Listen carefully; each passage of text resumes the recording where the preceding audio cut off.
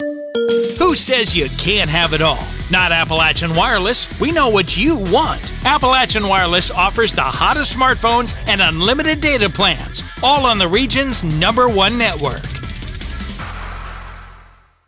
Pikeville Medical Center announced today that around 130 positions have been eliminated at the hospital. PMC President and CEO Donovan Blackburn said the hospital was, quote, overstaffed and is experiencing a, quote, financial crisis.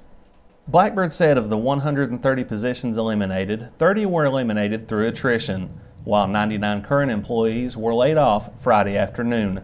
Blackburn said the overstaffing of the hospital began following the opening of the hospital's clinic building. Blackburn said during 2014 and 2015 the clinic opened and new services were added at the hospital and saw exponential growth, with more growth projected for 2016. The hospital projected a need for 582 new positions, and around 900 current employees received pay increases. Blackburn said 2016 ended up being the hospital's most successful year ever financially. Fast forward to 2017, the hospital experienced its worst ever financial year and was operating in the red. Blackburn said that projected growth through 2016 never came. He added that there was hope that attrition would bring down the employee count at the hospital, but that also didn't happen on a scale large enough to bring the hospital back into the black financially. Blackburn said the hospital had 260 too many employees, and it couldn't wait any longer to act, especially with the hospital's bond rating being lowered by 2 points. On Friday, the hospital informed 99 employees that they were being laid off. Blackburn said the affected staff members were mostly non-clinical staff, but some clinical positions were cut. He did not specifically state that those affected were staff members who were hired in 2016.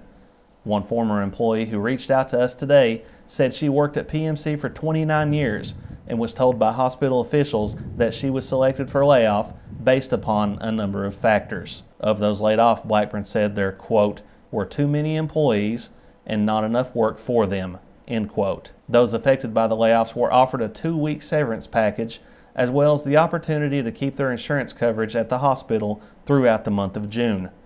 The layoffs, he said, came after a study conducted last year regarding the hospital's finances showed the overstaffing issue. Blackburn said other steps have been taken to save the hospital money. He also said the hospital is continuing to grow, services and specialties are continuing to evolve, and hiring will continue to accommodate that growth. He added that he hopes that some of those laid off today would be called back as part of that projected growth. Blackburn stressed that the hospital is on good financial footing with its reserves and is in no danger of closing its doors or retracting its services. Pikeville Medical Center still stands as the region's largest employer with more than 3,000 employees. In Pikeville, Chris Anderson, EKB News.